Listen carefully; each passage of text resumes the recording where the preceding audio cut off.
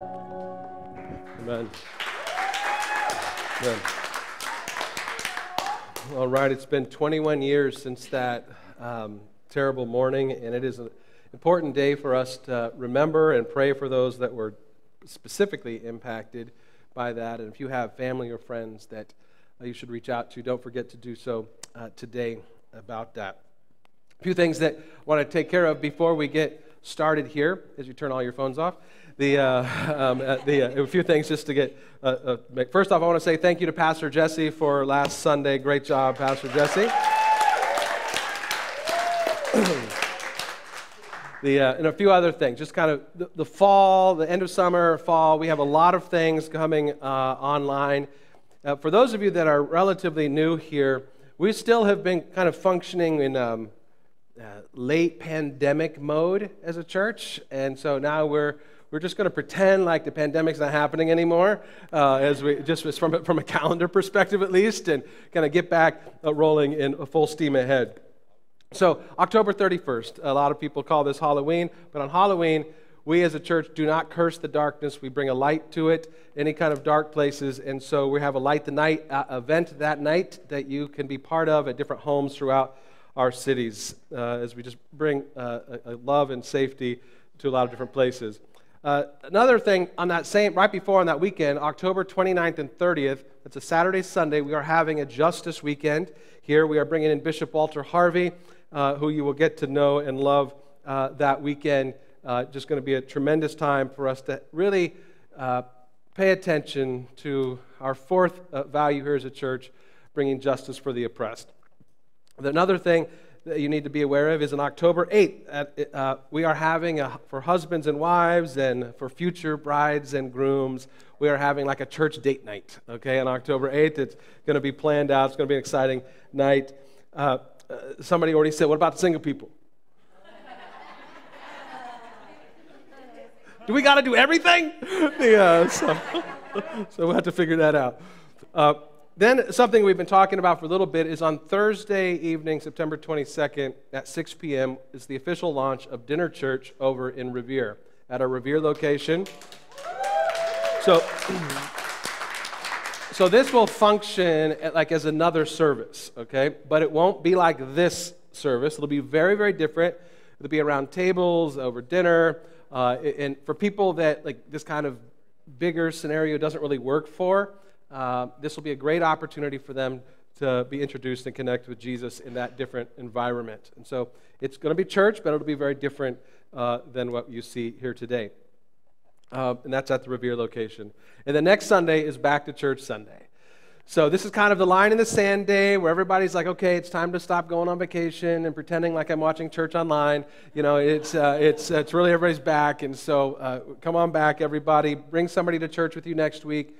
And can I just encourage you, when you post like, hey, come to church with me on Sunday on an open Facebook invite, nobody's paying attention to that. Just go invite a human to church, like human to human, like bring him with you kind of thing. So please do that. A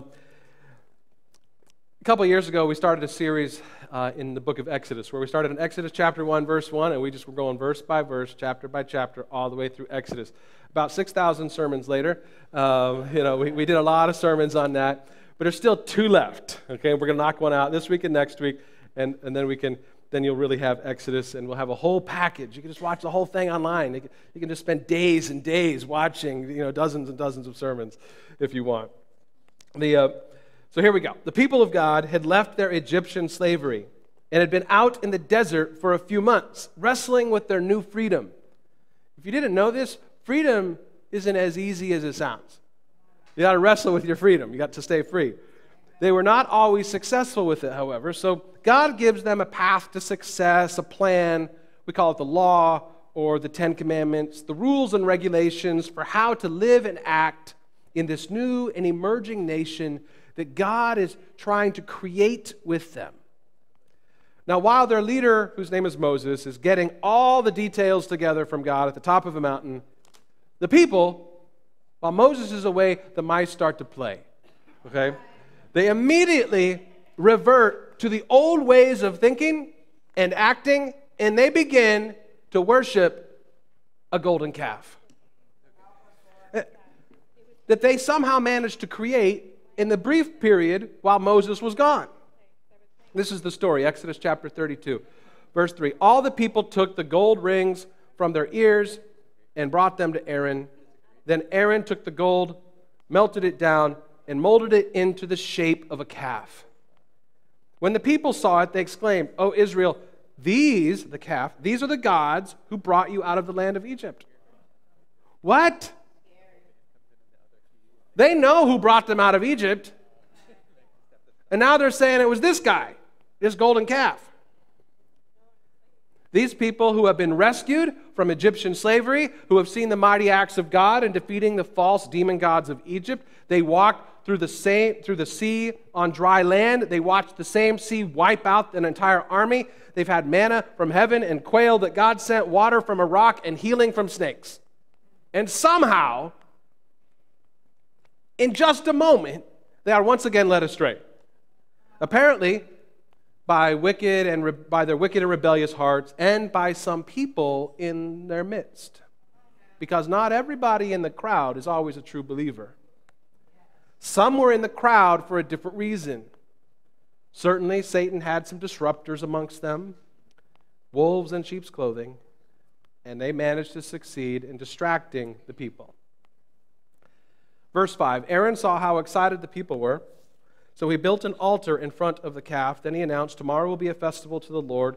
The people got up early the next morning to sacrifice burnt offerings and peace offerings, just so you don't lose it, in front of the golden calf, in front of the false god, the graven image. After this, they celebrated with feasting and drinking, and they indulged. Somebody say indulged? They indulged in pagan revelry. It's a very descriptive phrase. Pagan revelry. So now, friends, we got ourselves a situation. They create an image, an idol of a false god, apparently one that they like a lot, one that they can worship, one that will let them make the rules to simply do whatever they want, however they want. Doesn't that sound similar to America today? We go around creating our own new religious systems that accommodate our own unique preferences or sins or attitudes. It is fundamentally our version of creating a golden calf, a false god to worship, because we were all born to worship. We were all created. Everybody that has been created was created to worship. So we will worship someone or something. It is who we are in our core. We are worshipers. It may be the one true living God, or it may be ourselves that we worship. It may be money that we worship. It may be the lust of the flesh or the lust of the eyes or the pride of life that we worship. But we will worship something. So when I read this passage, it's hard for me not to superimpose. This sounds like USA 2022. See, they change gods. They immediately revert to bad living, or what's called pagan revelry. And although they had been slaves for some time amongst Egypt, clearly some of them had become part of this pagan Egyptian religious system. They indulged in pagan revelry. And I believe in our modern times and in our everyday life, there is a direct correlation where people are aggressively trying to establish new religious systems or radical and unfounded reinterpretations of orthodox biblical understanding. But what these people do is they give us a tell. A tell is a clue to what a person's true intent is that someone is trying to hide. And here's the three tells that I see. The tells that I see when people are doing this is it's a quest for ungodly power, a quest for ungodly privilege, or a desire to indulge in pagan revelry. Those are the tells when people do this. So when the people gathered, they were clearly led by some group of people, and this was in effect a national rebellion against the rule and reign of God in their midst. The The people had marched out of Egypt, but clearly Egypt had not yet marched out of them. And I want you to know this today. God may have set you free here today, but until you have evicted those things He set you free from out of your heart, you are still at risk. So evict those things out of your heart. Evict Egypt out of your heart. So God, when this is all Moses comes back down and all this is discovered, God responds decisively to this abomination and He wipes out 3,000 people. And Moses then pleads with God to spare the lives of everybody else. Now jump ahead. Next chapter, chapter 33. And we find that God has not yet given up on His people. That's good news. If you read the text carefully, you can kind of tell that God might still be a little angry with them. Seems to be a little attitude in there. But He still loves them, and He's still got some stuff for them. So Exodus chapter 33. Then the Lord said to Moses, get going. Somebody said, get going. Get going, you and the people you brought up out of the land of Egypt. This is the part that I think is a little attitudey. He doesn't say, get going, you and my people. He said, get going, you and those people that you brought up out. So he's just, go up to the land I swore to give to Abraham, Isaac, and Jacob. I told them, I will give this land to your descendants, and I will send an angel before you to drive out the Canaanites, Amorites, Hittites, Perizzites, Hivites, Jebusites. Go up to this land that flows with milk and honey. So get going. Tell your neighbor, get going. No, I mean, you can stay in church right now, but hold on for this, okay? Get going. What's going on here? Get going is God saying, hey, it's time to leave this past behind. Get going. Get going, you. Get going, you and your family. So if you're here today, there is something today that you might need to leave behind. You might need to leave something behind in order to embrace the promise that God has for you. But you will not be able to embrace the promise unless you leave something else behind. Because in order to go, you have to leave. Leave this place. Well, that's exactly how another translation of the same passage says it. It says that the Lord said to Moses, leave this place. One says get going, one says leave this place. That's because in order to do one, you got to do the other. Two things. You have to leave and you have to go. You need to leave behind the sin. You need to leave behind the rebellion. You need to leave behind the entrapments of this world. You need to leave behind the doubt. You need to leave behind the confusion. You need to leave behind life's disappointments, and you need to go toward the promises of God. You go towards freedom, and you go to obedience, and you go to victory, and you go to faith, and you go to confidence, and you go toward your purpose that God has for you. So what do you need to leave behind today? If I asked you, if I passed out notebooks today and pens, and I said, hey, would everybody just write down everything that you need to leave behind? You all know what you need to leave behind. I mean, most of you could fill up notebooks and notebooks with all the things you need to leave behind. All the things you need to leave, all the things you need to walk away from. Because we know. We wrestle with it, we struggle with it, we know. The challenge is not usually in knowing what you need to leave behind. It's in knowing where you're supposed to go. Anybody want to know where they should go? I know where you should go. I'm going to tell you where to go right now. The first service didn't get that joke. This is the naughty service, right? Do you know where you need to go? You need to get going to the promised land. You need to go to your promise. Get going, you. That means to the promises that God has for you. Where do you need to go? You need to go to the promise. Because His promises were true yesterday, they are true today, and they are true tomorrow. So get going, you. Get going to the promised land, because that's exactly where you can go, to the promised land. So in the promised land, I want you to catch this. The text says, go up to the land I swore to give Abraham, Isaac, and Jacob. God declares in that promise that He had made previously and in this moment, God declares that he is going to give them a place to live, a land. And God in this moment declares that he is honoring his covenant, his promise. Honoring his promise. Even though he's saying this immediately after the people abandon him. Even though the people dishonored God, here we find out that God will never dishonor himself. You may dishonor God, God will not dishonor himself. And that's why it is so important for us today to recognize what the true character of God is. Because if you do not know the true character of God, you will not understand his goodness. You will not understand his grace. You will not understand that God is for you and not against you. If you think that God is opposing you, if you think that God is out to get you, if you think that God wants to crush you, if you think that God wants to send you straight to hell, you completely misunderstand the character of God. And when you hear about the promises of God, they cannot possibly apply to you if that's who you think God is. Because we all have failed, and we have all dishonored ourselves, and we have dishonored God. But God's character will not permit him to dishonor himself.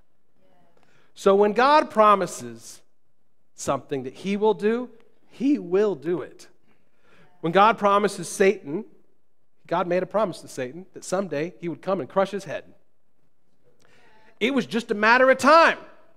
It wasn't if God was going to do it, it was when God was going to do it. So when God promised Abraham, Isaac, Jacob a promised land, it wasn't if God would come through, it's when God would come through. Because when God makes a promise, he honors his promise. This is hard for us to get our head around because our thinking and God's promises are very far apart from each other. In our thinking, we say, I can't do it. But God says you can do all things through Christ. We say, I'm too tired. God says, come to me. I'll give you rest. We say, I'm always worried and frustrated. God says, cast all your cares on me. We say, I can't go on, but God says, I will direct your steps. We say, I'm not able. God says, I am able. We say, I'm not worth it. God says, it will be worth it. We say, I can't manage, but God says, I will supply all your needs. We say, I'm afraid. God says, I've not given you a spirit of fear. We say, I don't have enough faith. God says, I've given everyone a measure of faith.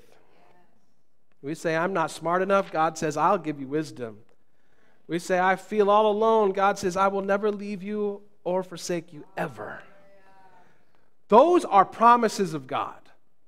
His promises about what he will do. And that's the promise that we're talking about today. The promises that God says he will do.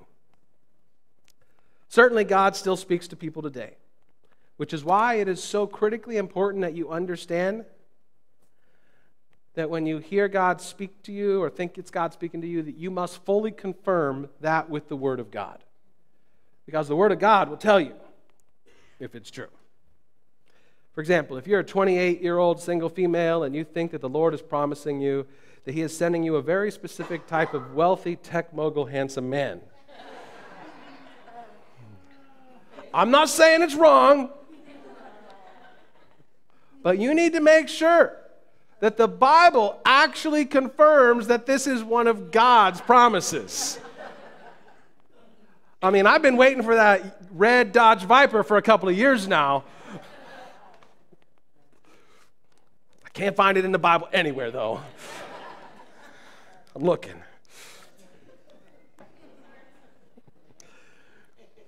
There is definitely a difference between a promise of God and the leading of God.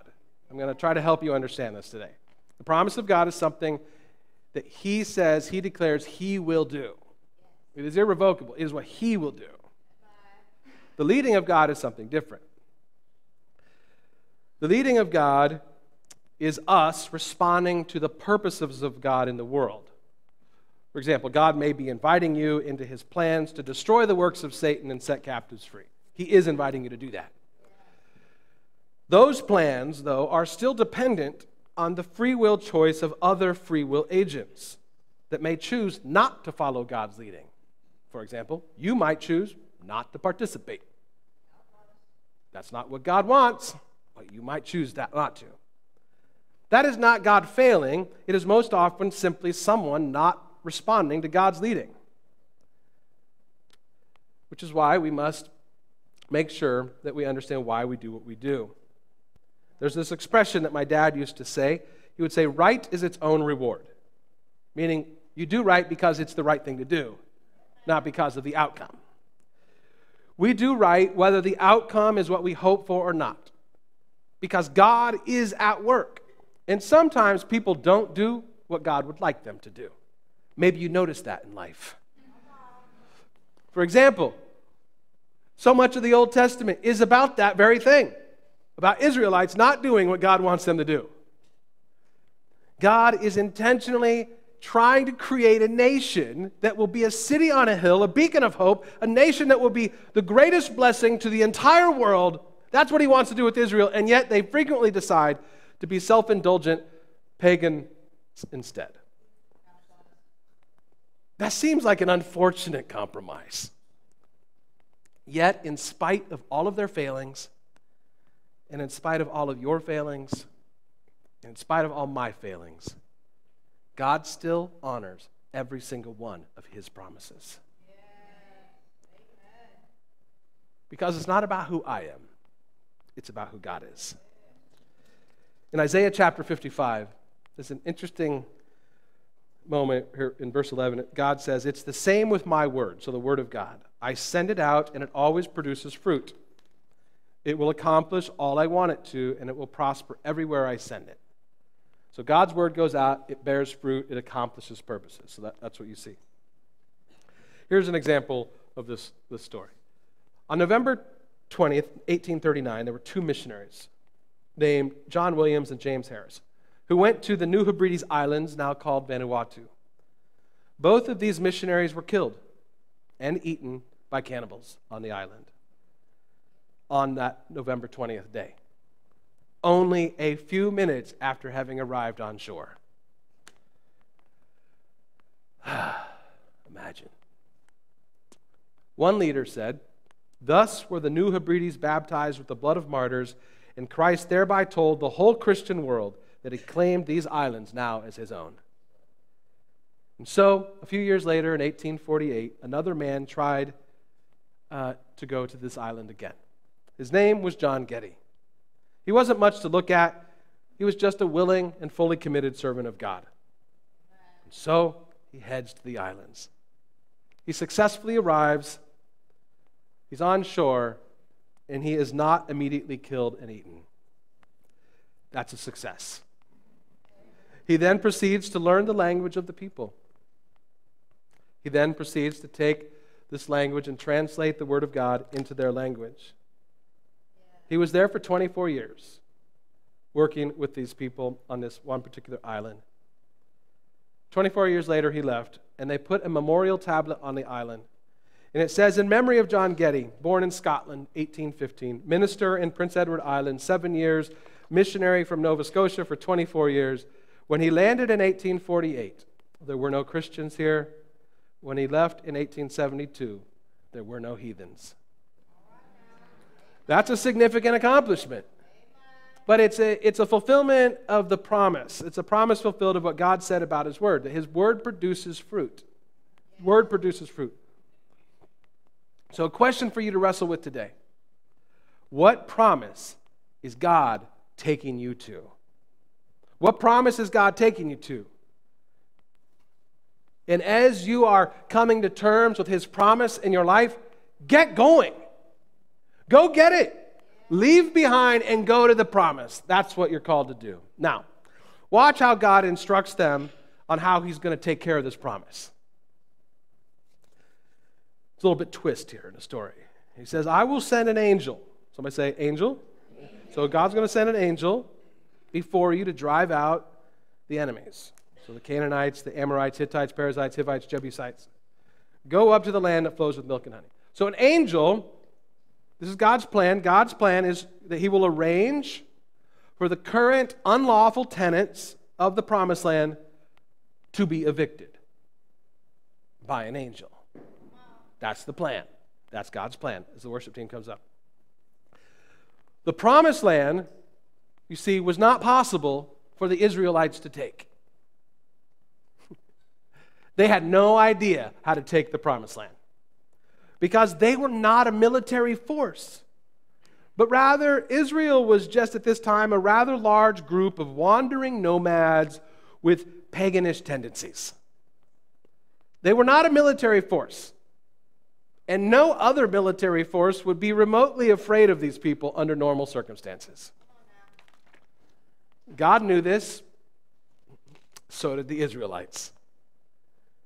So when God says, I'm going to give you the promised land now, he makes it clear that if they do what he says and go where he says, that he will take care of executing on the promise. That he will get them the promise. Now this is a different part of the promise. The first part is what God says he will definitely do. Like he's going to give the promised land. The second part is how he's going to execute it. This part is a little bit conditional. You do the obeying, and I'll do the delivering. You follow, I will deliver. You follow, I will deliver. You obey, I will deliver. You obey, I will deliver. That works for us today too. You do the obeying, and God will do the delivering. You see, this God delivered Daniel out of the lion's den. He delivered Joseph out of the prison. Israel out of Egypt. Humanity out of endless captivity. And in our pursuit of God and his promises, we must learn to let God go before us to work it out. Instead of trying to work it all out on our own, we just do the obeying and let God do the delivering. You do the obeying, God does the delivering. All the way to the promised land. Would you stand with me as we close today?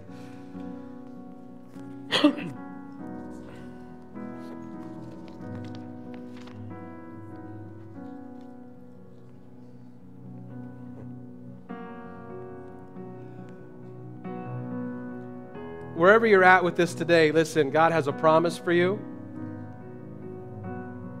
Whether that be your promised land or a promise that's a little different than that. You need to hear this today. It's time to get going. Get going. Leave whatever behind that you need to leave. And go get the promise. Go get the promise. And by the way, you're not making it happen. God is making it happen. You do the obeying. God will do the delivering. As the worship team leads, let's respond to that today. If there's something that you need to leave behind or go towards, the altars are open. Let's spend some time praying today. Let's pray this through.